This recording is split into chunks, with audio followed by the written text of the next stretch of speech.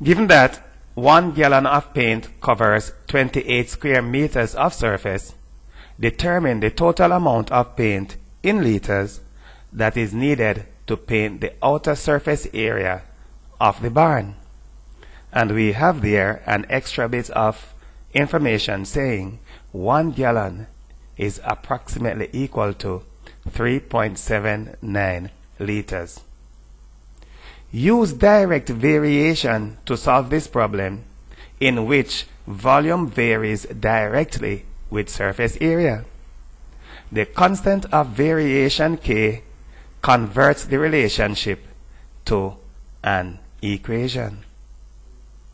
V is directly proportional to A, or we will say that V varies directly as A.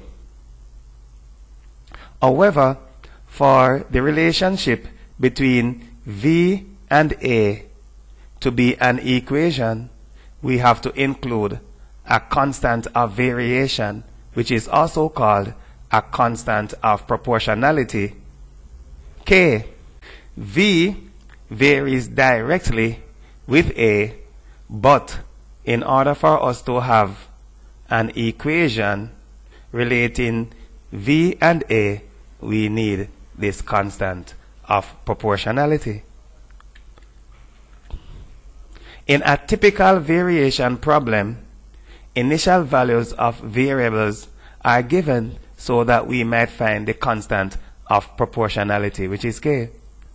Typically, when we have a direct or inverse variation problem, one of the first steps in the problem would be to give us initial values of A and V, or the two variables that are related to each other, in order that we may find the constant of proportionality.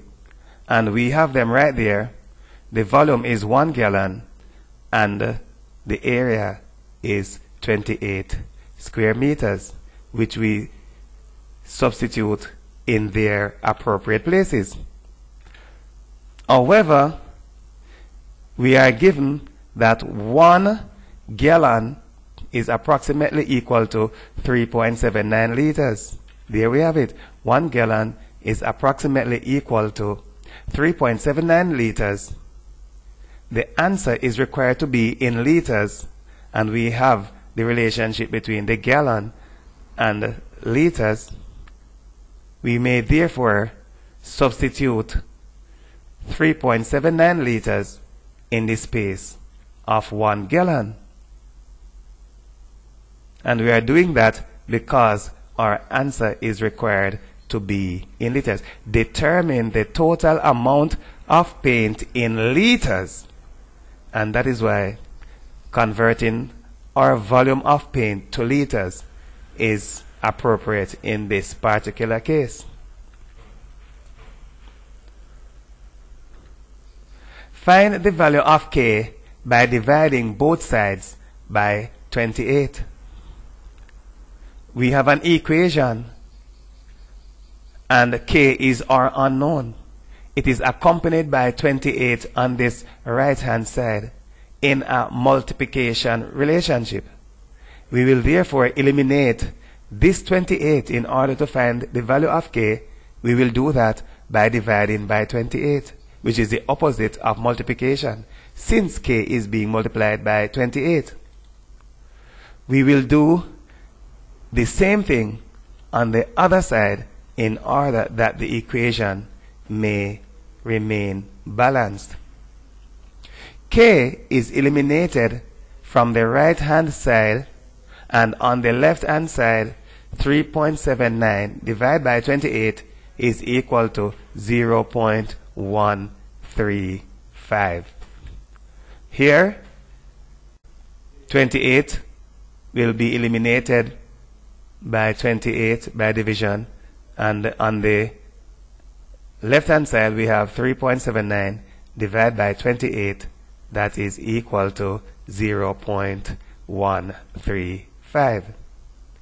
Now we'll go straight ahead and find the volume of paint required, and as such we will return to the original equation. The original equation in a direct variation problem is what we use over and over again. It is the same equation.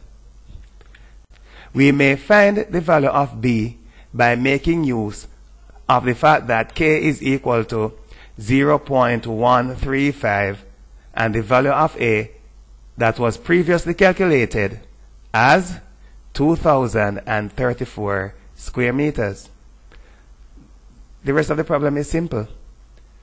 We know the value of k from right here, and in a previous audiovisual we were required to calculate the value of the total surface area, which we have to be 2034. Substitute them in their respective places, and that's the end of the problem. We will finish up by saying V is equal to 0.135 multiplied by 2034, and the result will be 275.3 liters.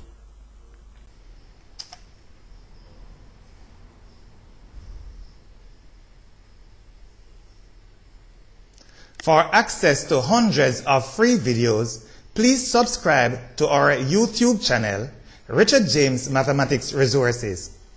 For unlimited access to thousands of exclusive full-length videos, please subscribe to our Vimeo channel, Richard James Mathematics Resources.